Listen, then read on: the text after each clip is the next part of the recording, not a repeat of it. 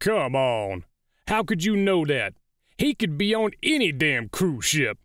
What makes you think he's on that one?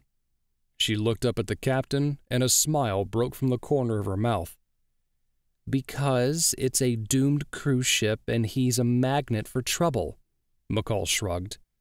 They all looked up at the TV set and watched more footage. Well, Detective, if you're right, we better get ready, Brant said, heading for his office.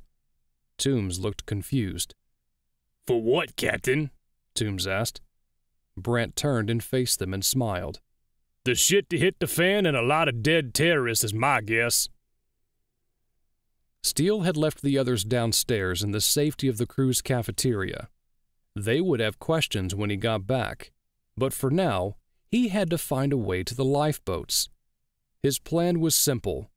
If he couldn't go through the doors, he would go in from above. The silent corridors seemed surreal, almost like a bad nightmare. The air was musky from the lack of fresh air being pumped in from the air conditioning units. Steele made his feet impact on the ground a little harder to break the unbearable silence of the ghost ship. Slowly he edged up the stairwell to the doors that led to Deck 6.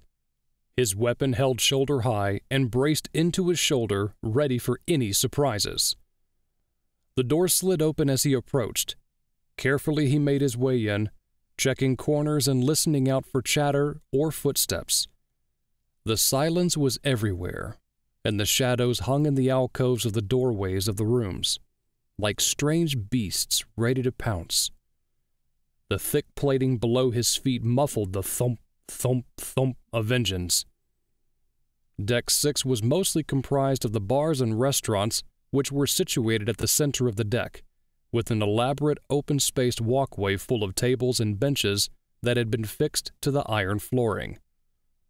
The walkway, unlike the others, was free of flora. This was the party floor that wound itself from entrance to exit. On the outside of the deck with the dimly lit corridors lay the smaller cabins which only took up one side, all of which were facing the ocean and all had balconies. Steele went to the first room and forced the door. Inside, a family lay huddled together, sleeping, with a look of contentment on their faces. He thought it was fortunate that no one had any idea what was going on. He moved quickly towards the balcony and slid open the sliding door. The drop to the deck was substantial. Plus, he needed a way back up, just in case his plan failed. Running into the corridor, he searched for the cleaner's room, where they kept the extra bedding and cleaning equipment. Earlier, he had taken notice that each floor would have one, just in case it became necessary. Steele smiled as he found the cleaning closet not too far down the corridor. With a massive kick, he was in. Steele stood for a moment and grabbed around half a dozen sheets from the metal shelving. Then, as he hurried back to the balcony, he began to tie the sheets together as he made a rope from the white linen bedding. The smell of starch crept up his nostrils as he bound the ends together, then securely attached one end to the balcony top railing. He climbed down effortlessly and was checking to see if there was any blast damage on the way. Steele turned and headed to one of the massive lifeboats.